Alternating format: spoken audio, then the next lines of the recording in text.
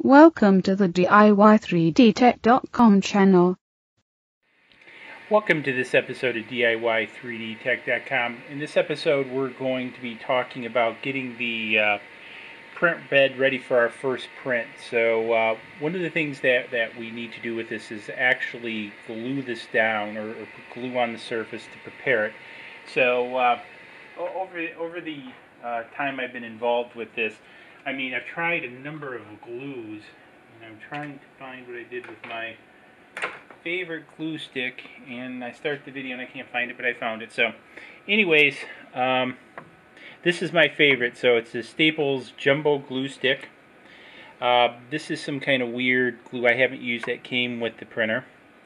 I bought a bunch of this UHU, and this is not too bad. I bought this off of Amazon, and this actually, that was my first stick with the Duo. And then I've tried the Elmer's purple glue. So I actually like this. I've grown to like the Staples the best because with this, it's I like the bigger surface area that it has.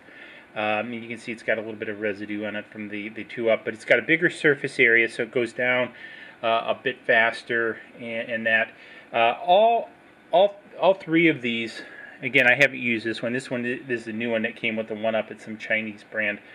I'll probably give it to the grandson to use. But all three of these have worked, and I would probably, in the order of best, I would go this way. It is probably about how they've worked the best. Sometimes glue is a little bit of a personal preference too. I've had a lot of people say the Avery glue stick. I've tried it. I don't really see that it's really any different than the Staples. So I do notice a little bit of difference between these two. These two are pretty close.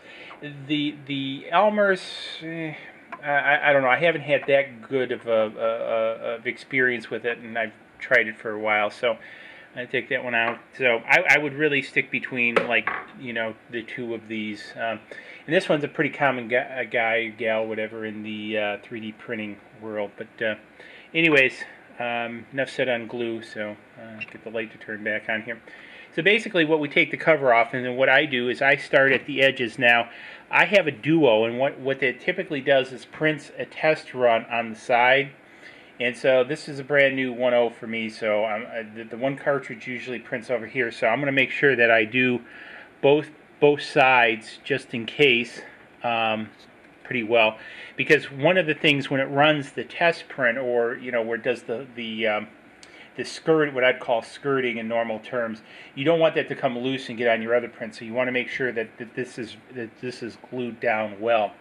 Then again, I go sort of in a pitch format rather than a yaw format to make sure. Now, you want to get a fair amount of glue down, but you don't want to get too much, and I'll talk about that in a minute. So after I do that, I usually start at the front, and then I work my way back, going left to right. And then what I do in this area is I go front to back to make sure the entire bed's covered.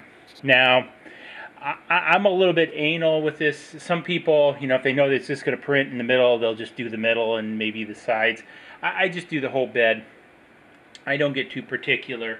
I do put down a coat for each print, but I don't clean the bed typically after each print. And you can get about 3 to 4 prints. Now, the piece that I'll warn you is the more glue you put up, the more pressure you're going to get on that first layer. And there's a little bit of good and bad with that. So the more pressure you get in the first layer, I found the better it sticks. But then also, if you get too much, what happens is it pushes out on the side. And unfortunately, I really don't have anything good to show you that has that effect on it. Maybe you can see a little bit here. Yeah, see how this is pushed out? So this first line, when it goes down, or first couple lines, until it sort of normalizes, because usually what happens, your first line is a little bit thicker. The slicer usually pushes it out a little bit thicker, and hopefully, again, you can see that on this piece. And what happens is you actually, this is taking up a couple thousandths, so this is pushing it up and it's making it spread out more, which is a little bit okay for me actually, because I find I get better adherence, and one of the things I would rather end up cleaning that off a print than having a print not stick. So again, kind of your choice, but I found success doing that. The other thing, keep in mind that the thickness of the glue will also affect the thickness of your part. Now again, you know, these are not high resolution devices, so if it's a couple thousandths, it really shouldn't matter in the overall print, but just something you should be aware of. How do you clean this? I usually clean it about once every 3 or 4 prints. I keep a spritz bottle of water next to my printer or printers, so you can kind of see this, and I simply spritz it on there, and then I take a paper towel, kind of rub it around, and then drape the paper towel and let it sit for a few minutes to soften up the glue. And then because actually what I'll do is I'll take you over next door to the 2.0 and you can kind of see it. So again, you can see this one, I've just done a couple prints, and you can see the residual kind of left over here. And what I will do is, this is after only one print, I will put another coat of glue on top of this and print yet again without cleaning this. But when I do clean it, again, I'll just spritz it. Don't put a lot of water, just enough to dampen it up. Put the paper towel over it, let it soak with the paper towel covering it, and then just wipe it up and you're done. I typically give it 4 or 5 minutes to air dry before putting the glue on again. I believe the glue is water soluble, so you don't have a big issue with the glue having a problem with the water, but it's just better to let it dry first, and especially when it warms up, it's good. And that's probably another piece. I put the glue on when it's cold. I really haven't had a problem with that. You really don't want to put it on when it's real hot. Maybe when it's warming up is sort of okay.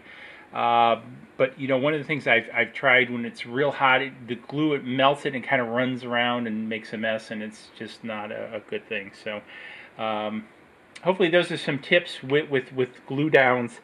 And again, you want to make sure you get the bed adequately covered. Now, you probably won't get it 100%, but you want to get like 98%, 97%, because again, where it's stuck with the glue and it goes over a spot where it's not, you know, the parts where it's glued will still hold the part down. I typically do not print with rafts. Between calibrating, leveling, and gluing, I've had very good luck getting good quality prints and no rafts, because rafts are just a pain in the wazoo to deal with cleaning off, etc.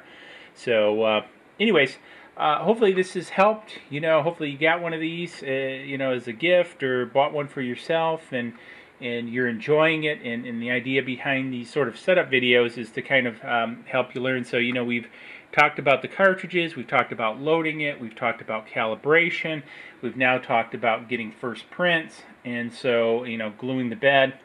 And so all those things are all important things to make this a good experience, because again, I think one of the things with the Da Vinci's versus a lot of the other printers is the folks that I recommend purchasing the Da Vinci is focused on creating the part rather than the whole, you know, 3D printing experience itself, or playing with the machine itself. So kind of like the iPhone, you just kind of let it do its thing, and the product is the goal out of this. And so having, you know, good understanding of the processes getting you there, I think, is important, of ensuring the cartridge is properly seated, the bed's properly glued, and you'll have a lot of fun with this, especially with kids. My grandson loves this. We make little things, he designs them on Tinkercad, etc., and we print them out, and it's a fantastic experience to go from product, you know, on a computer to a real-life three-dimensional product you can hold and manipulate here. So anyways, give it a thumbs up if this helped you out. If you enjoyed it, helps us make more videos.